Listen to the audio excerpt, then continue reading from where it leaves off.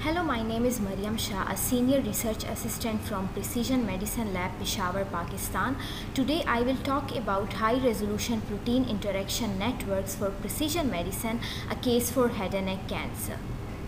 Interaction networks are basically a good way to represent different kind of interaction taking place among biological entities, or can show us the relation among different biological molecules.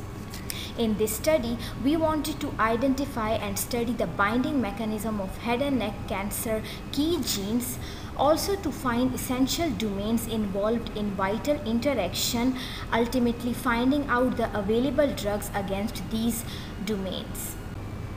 The databases from where the data have been collected in this study and the methods have been used have shown here. Moreover, string database and cytoscape was used for the construction of interaction networks.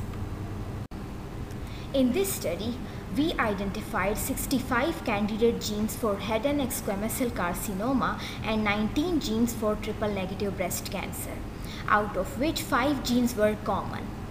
We constructed protein-protein interaction and domain-domain interaction networks for both head and neck squamous cell carcinoma and triple negative breast cancer.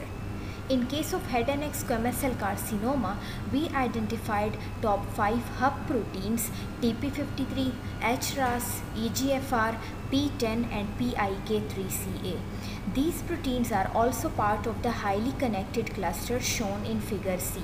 We also identified the top hub domains in which notch domain was on the top. Also, notch protein domains formed the densely connected cluster in domain-domain interaction network shown in figure D.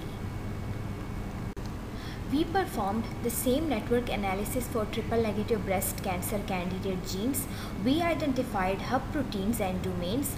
The hub proteins are also part of the highly connected cluster shown in figure C, while none of the hub domain became part of the densely connected cluster.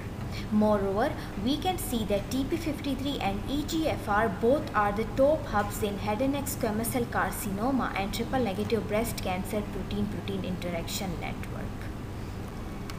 After looking for all the available cancer drugs, we identified that only 7 drugs have been approved for head and neck cancer so far.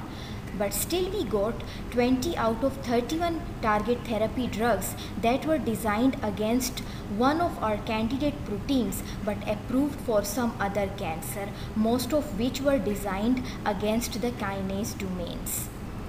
The summary of this study is, we identified candidate genes for head and neck squamous cell carcinoma and triple negative breast cancer.